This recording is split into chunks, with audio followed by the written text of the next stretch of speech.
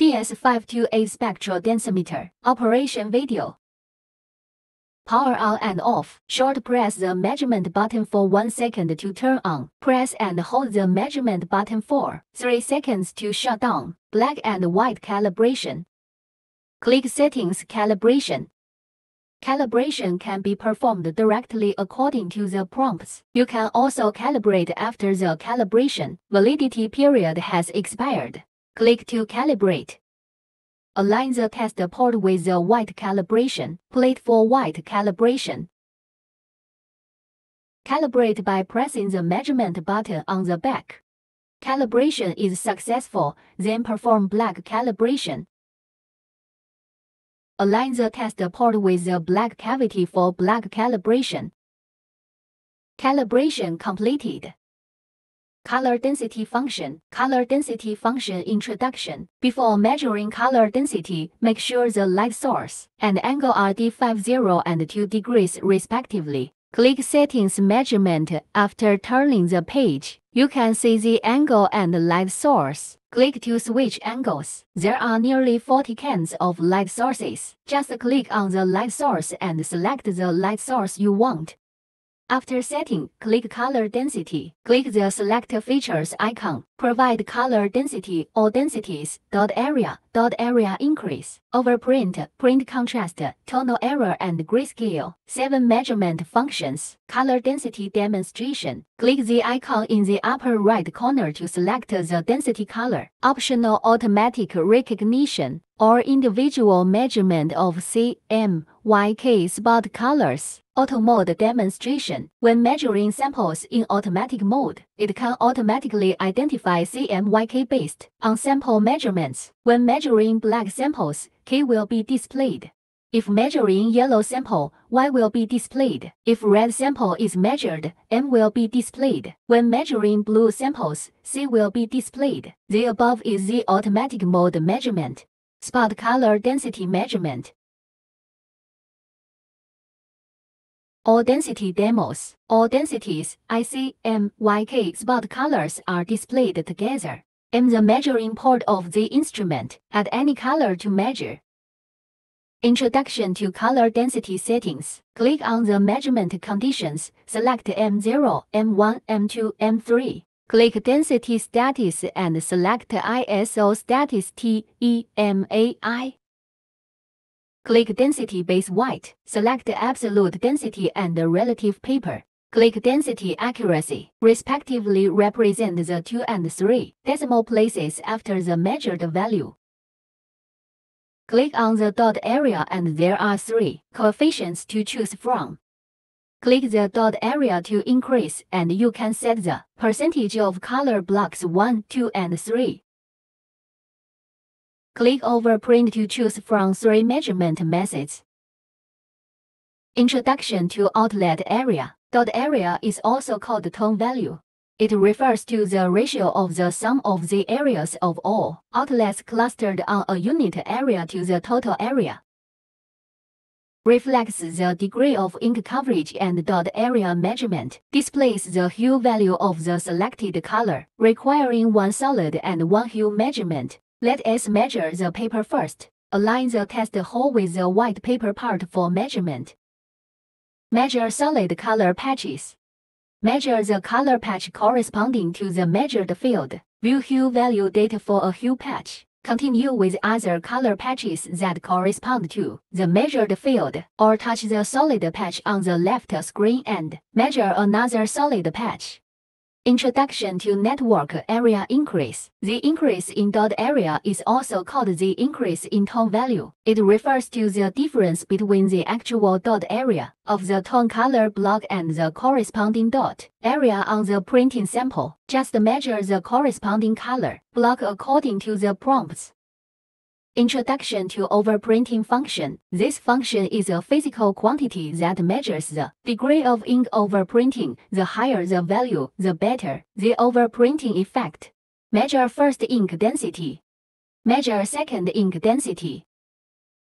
Measuring to color overprint density. Introduction to Printing Contrast. This function is used to control the indicator that adjusts the image to darker tones. can determine the standard ink supply, amount for proofing and printing. Measure real area. Measure dark tone density. Introduction to hue error and grayscale. Hue error H is the amount that indicates the degree of hue shift caused by the inclusion of other color components in the primary color ink. Grayscale G means that the ink contains achromatic components to make it look less saturated.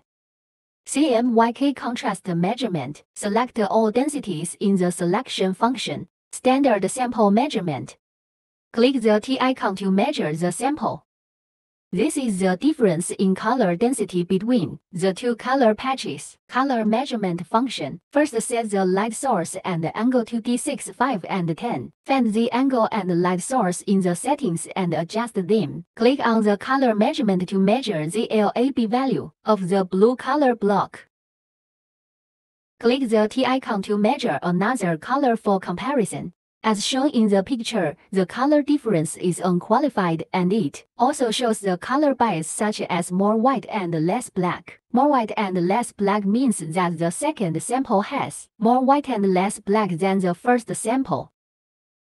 Click the curve icon to view the reflectivity value every 10 nanometer. Click the Save icon to save the data. Tolerance settings.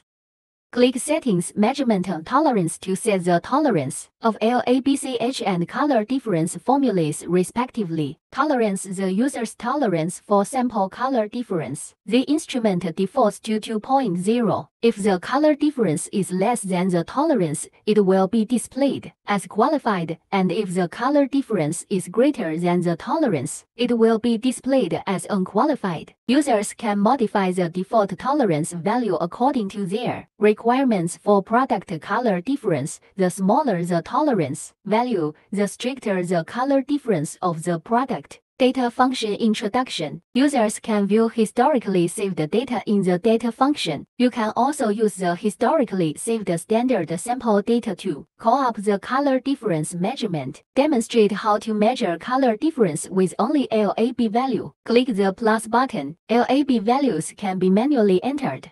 Save as a standard sample, and you can call this standard sample for color measurement.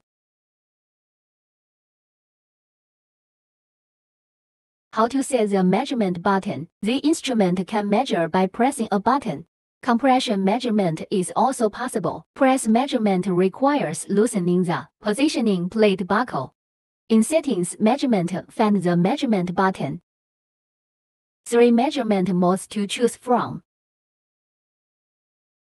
How to call up the desired measurement parameters. Click Settings Measurement Display Parameters. Just turn the page and select the desired parameter. Select R, G, B parameters for demonstration. After selecting, return to color measurement to measure.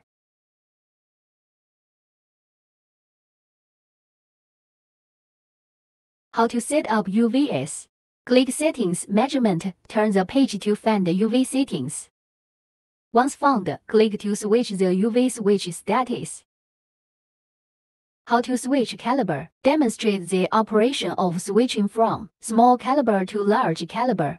First, remove the 5 mm diameter plate.